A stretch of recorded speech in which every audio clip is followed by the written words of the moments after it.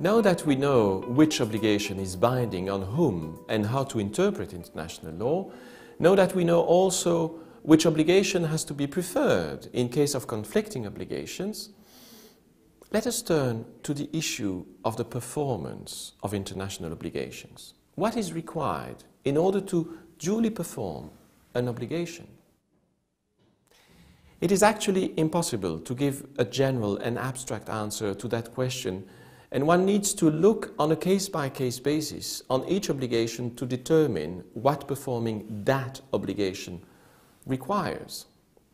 Moreover, it is often when a breach of the obligation is alleged that the issue of the proper performance of the obligation will arise. And it is only then, if a breach is found, that the proper performance will appear, and will appear a contrario. As the International Law Commission has written in its 2001 final report on its draft articles on the responsibility of states for internationally wrongful acts, and I quote, "In some cases, precisely defined conduct is expected from the state concerned. In other, the obligation only sets a minimum standard above which the state is free to act. Conduct prescribed by an international obligation may involve an act or an omission or a combination of acts and omissions. It may involve the passage of legislation or specific administrative or other action in a given case, or even a threat of such action, whether or not the threat is carried out, or a final judicial decision. It may require the provision of facilities or the taking of precaution or the enforcement of a prohibition. In every case," says the ILC, "it is by comparing the conduct in fact engaged in by the state with the conduct legally prescribed by the international obligation that one can determine whether or not there is a breach of that obligation." End of this long quote. It is beyond the scope of this course to detail the various types and characters of international obligations and to see what behavior is required to duly perform each of them. Furthermore, one must immediately point to the fact that there is no clear and authorized typology of international obligations with a specific regime attached to each of them. And also it is important to realize that the specificities of each treaty prevent any overgeneralization, while the drafters of treaties remain always free to invent obligations and to invent their content. Well, this being said, let me draw your attention to a few basic recurring distinctions.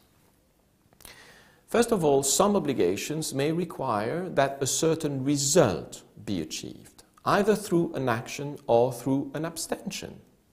An obligation of result requiring to act would, for instance, be the obligation by which two neighborly states decide to build a dam on a common watercourse, or an obligation by which states have agreed to dismantle certain type and quantities of weapons.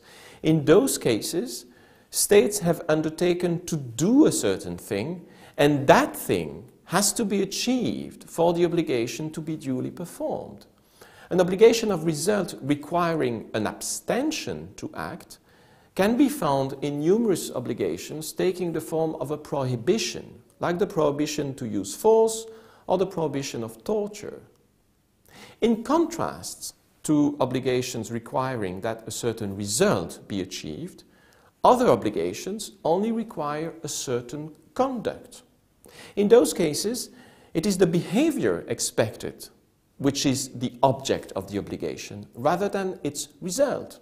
And for instance, the obligation to take all necessary measures to ensure that activities taking place in the territory of the state do not cause any pollution abroad is an obligation requiring a certain conduct, rather than a certain result, in the sense that it does not require the state to succeed in avoiding pollution. To perform such obligation of conduct, the state will have to act with due diligence in the particular case, and the obligation to prevent pollution can be fulfilled even if pollution occurs. Likewise, states must exercise administrative controls and take the necessary measures over fishing vessels flying their flag, in particular in order to ensure that those vessels are not engaged in what is called illegal, unreported and unregulated fishing activities in the exclusive economic zones of other states. That obligation is also an obligation of due diligence, as the International Tribunal for the Law of the Sea has ruled in April 2015. Obligations to prevent certain outcomes, like pollution or even genocide, are all obligations of conduct in that sense. Those obligations to prevent are only breached if the outcome to be prevented has occurred. But it is not because it has occurred that the obligation to prevent has been breached. To put it differently, the obligation to prevent will only be breached if the outcome that to be prevented has occurred, and if the state breached the standard of due diligence required. As the ICJ has put it in the case between Bosnia and Herzegovina and Serbia concerning the application of the Convention on the Prevention and Punishment of the Crime of Genocide, responsibility for breach of the obligation to prevent genocide, I quote, is incurred if the state manifestly failed to take all measures to prevent genocide which were within its power and which might have contributed to preventing the genocide, end of quote. The yardstick to assess the state conduct is whether it acted with due diligence, which calls for an assessment in concreto. If you turn to human rights obligations, most notably to social and economic rights, you will see that a trilogy of obligations are usually referred to. It is said that by becoming parties to human rights treaties, states assume the obligation to respect, to protect, and to fulfill human rights. And if you look at the website of the Office of the UN High Commissioner for Human Rights, you will see those obligations defined as follows, and I quote, "The obligation to respect means that states must refrain from interfering with or curtailing the enjoyment of human rights. The obligation to protect requires states to protect individuals and groups against human rights abuses.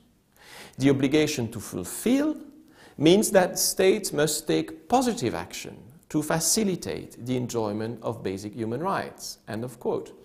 Those obligations require negative or positive behavior, but they are not all obligations of conduct as defined earlier. The obligation to respect being more of the type of an obligation of result, while the obligation to protect, and certainly the obligation to fulfill, require to act with due diligence. Let me conclude this video by saying that in many cases, the state will need to enact domestic legislation in order to comply with its international obligations. And sometimes the enactment of domestic legislation will be a requirement under the obligation itself. It will be a result required by the obligation. For instance, under a treaty, the state may be bound to criminalize certain acts under its own laws, like, for instance, the financing of terrorism. But more generally, enacting domestic legislation will not be a specific result required by the international obligation itself, but it will be a necessary step to make sure that the obligation is fulfilled and the treaty duly performed. We'll turn soon to the important question of the application of international law in domestic law. But before that, let us have a closer look at the ICJ judgment in the genocide case that I alluded to earlier in this video.